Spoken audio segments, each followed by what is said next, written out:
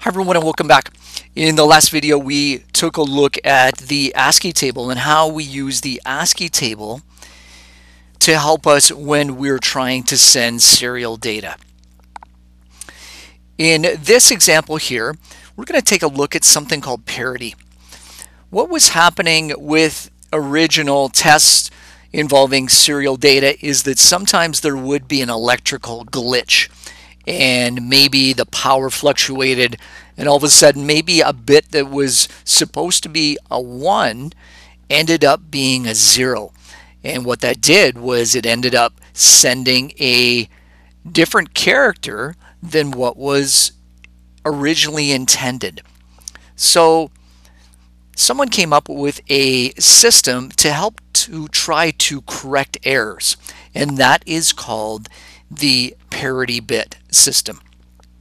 And here's how it works. If we are trying to send capital C, that means we're trying to send this number right here. And the way parity works is we look at all those ones and zeros for capital C. And you can see here that we have a total of 3 ones.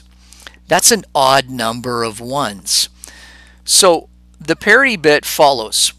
The parity bit basically says, how many ones do you have? Do you have an odd number? If it's true, yes, I have 3. I have an odd number of ones. That's a parity bit of 0.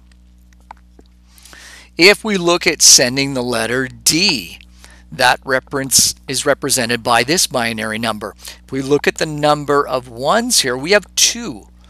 That is not an odd number. So we're saying no, with odd parity, that's not an odd number, it's false. So I'm going to put a 1 here to represent it's false, and there should be an even number of bits coming.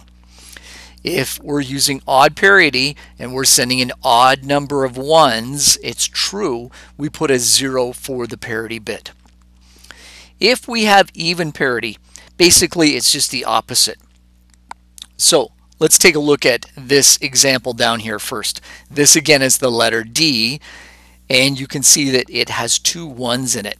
That's an even number. So if we're using even parity, it's an even number, that's true, so it's a 0. So the parity bit is a 0.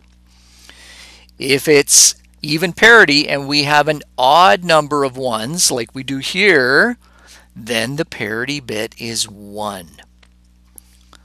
So the parity bit is a way of checking.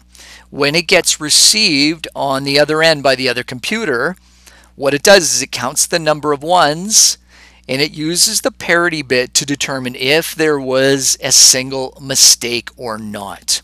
So it's a method of error checking to see if there was a mistake happening during transmission.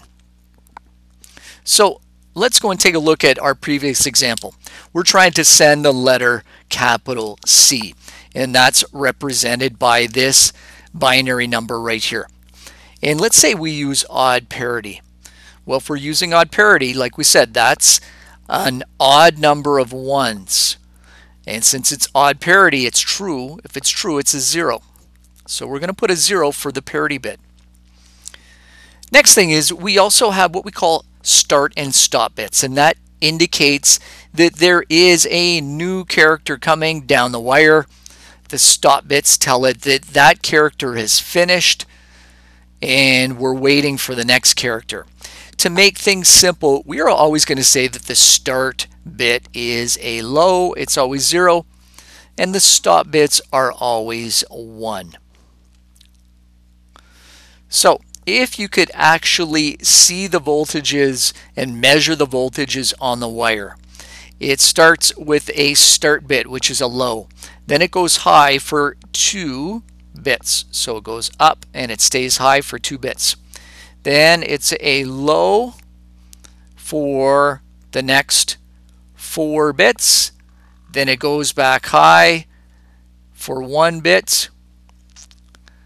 Next is the parity bit. It is a 0, so it's low, and then it goes back up like this. So that's an example transmitting using serial data transmission and how we can determine the parity, the start bit, and the stop bit. That's it for this video. Thanks for watching. See you next time.